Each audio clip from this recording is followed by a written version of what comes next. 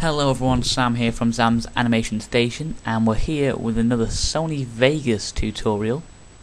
And today we're going to be showing you how to not fast forward, but make your videos faster.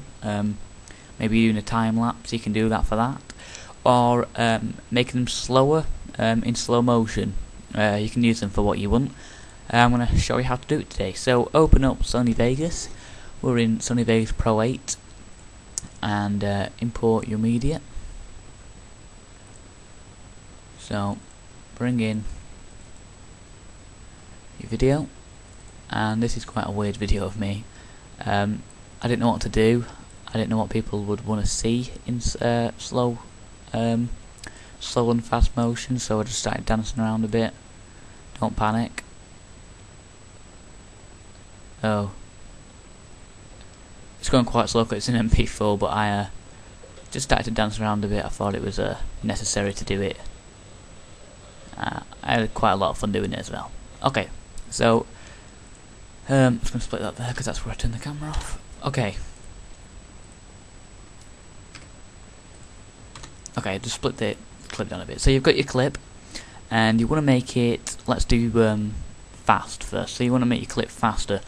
How are you going to do it? Well, it is extremely simple. It's like the reversing technique. If you go look at one of the other video tutorials, look for reversing in Sony Vegas.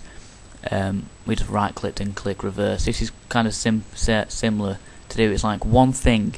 You see when you hover over the end of here, and it's got these two arrows and the box shape. Don't know if you can make that out. When you get to this point, try and get it a bit. Then click Control on your keypad, and you see the squiggly line has now come up underneath it. So to make it faster, we're going to make it a shorter time. Okay, so now that by wiggling it, when the wiggly line comes up, then drag it down. Now it will come faster. You can't really make out that it's going faster, but it is, of course, a lot faster. Okay, and it's basically the same for making it slower as well. Again, hover over it, wait for the squiggly line, and put it up, and then press play. And it's going slower.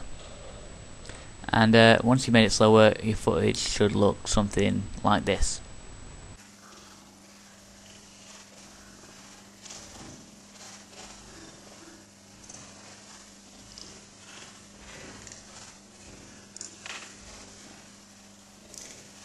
Okay, so there you go. That's how you make your footage longer and slower and cooler and amazinger.